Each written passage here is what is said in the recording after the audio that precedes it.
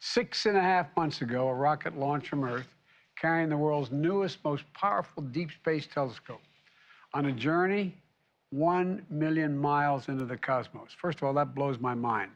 1 million miles into the cosmos.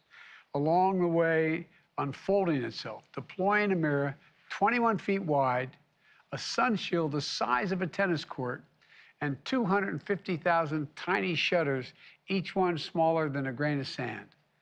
Put together, it's a new window into the history of our universe. And today we're going to get a glimpse of the first light to shine through that window.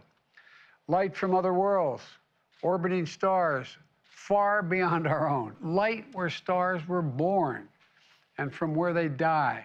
Light from the oldest galaxies, the oldest documented light in the history of the universe, from over 13 billion, let me say that again, 13 billion years ago.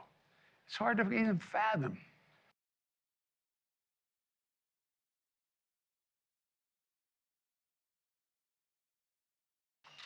You know, as an international collaboration, this telescope embodies how America leads the world, not by the example of our power, but the power of our example. A partnership with others. It symbolizes the relentless spirit of American ingenuity. You know, 100 years ago, Mr. President, Madam Vice President, 100 years ago, we thought there was only one galaxy. Now, the number is unlimited. And in our galaxy, we have billions of stars or suns, and there are billions of galaxies with billions of stars and suns, and we're getting our first glimpse, as you said, Mr. President,